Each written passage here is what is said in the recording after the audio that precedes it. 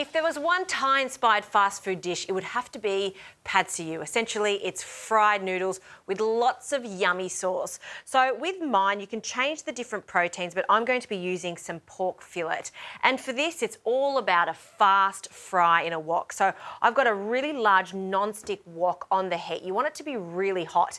The bigger the wok, the better, because it allows everything to fry quickly and evenly. So get that hot. So while that's heating up, let's get on to making a really quick marinade for our pork. So into a bowl, I'll add a generous pinch of white pepper, along with some light soy sauce, just about a tablespoon, and then a good splash of sesame oil. Okay, give that a quick stir. And you don't need to marinate this overnight. It's just for a few moments. Because I'm going to be cutting this pork quite thin, it doesn't need long at all. That smells fantastic. So onto the pork. Now this is a beautiful pork fillet. For 4 people, you honestly need 1 pork fillet, not even, because we're going to add lots of noodles. It is based around the noodles. You don't need too much protein. Nice sharp knife, and you can see that I'm just cutting it as thin as I can.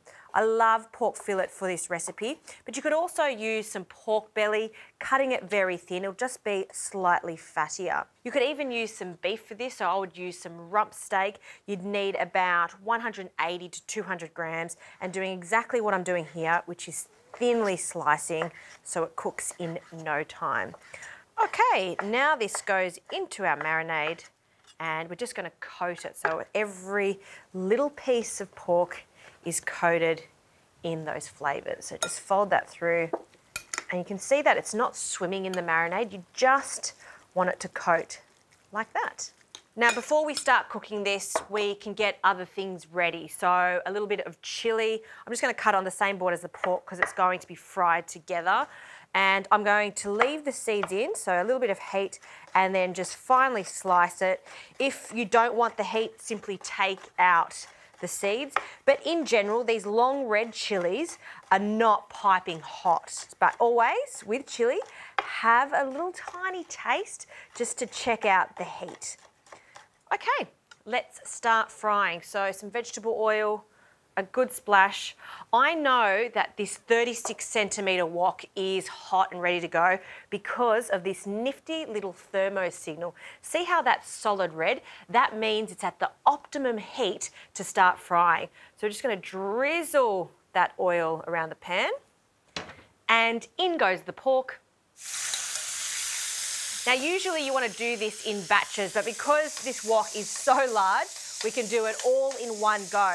But just make sure that you separate it and then leave it for a moment before you start tossing it so we get a nice caramelisation on that. While that's cooking, we can add our chilli, sprinkle that in, and lots of garlic, so 2 cloves of garlic that I've finely chopped, and we'll prepare 1 egg. So in this dish, I do like some egg in it too, and you need 1. We'll break it and just give it a quick whisk.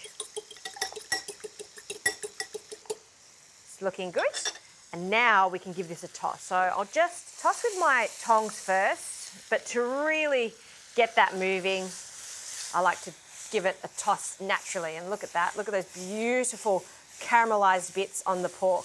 And the best thing about non-stick is nothing is sticking. It's going to make it so much easier to clean later on.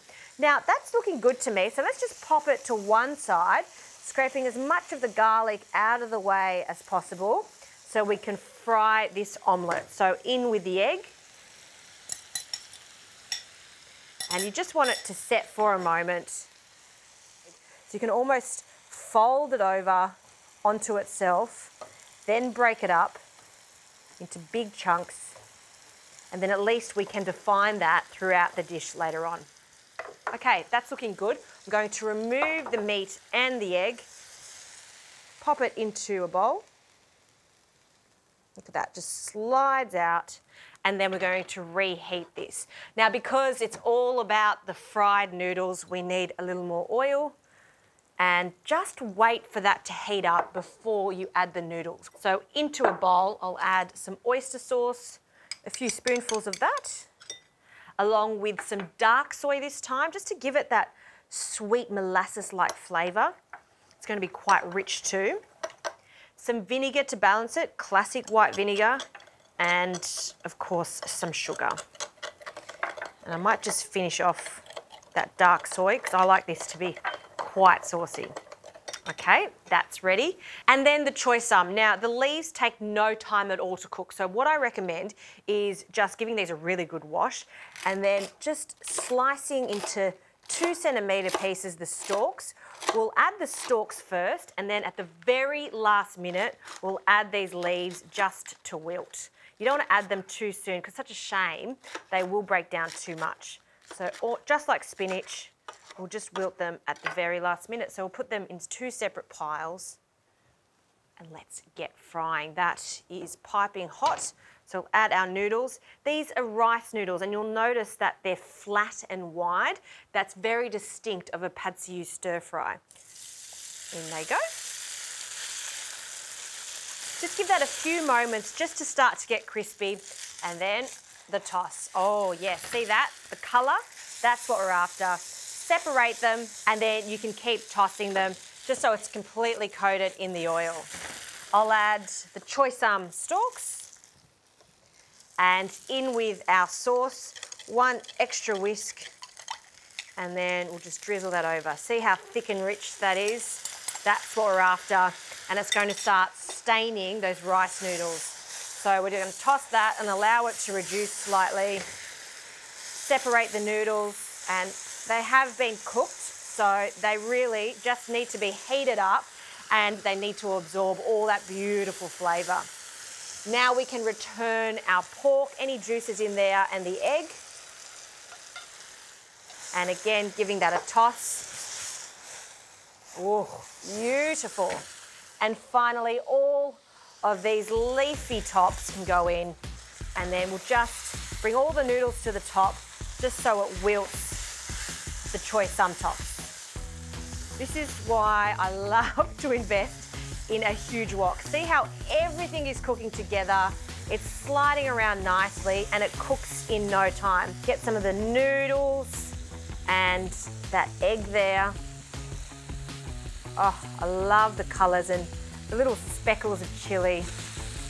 And that is my version of pad see ew. That is so fresh, so delicious and inexpensive. It's faster to make this from scratch than picking up the phone and ordering it from a takeaway shop.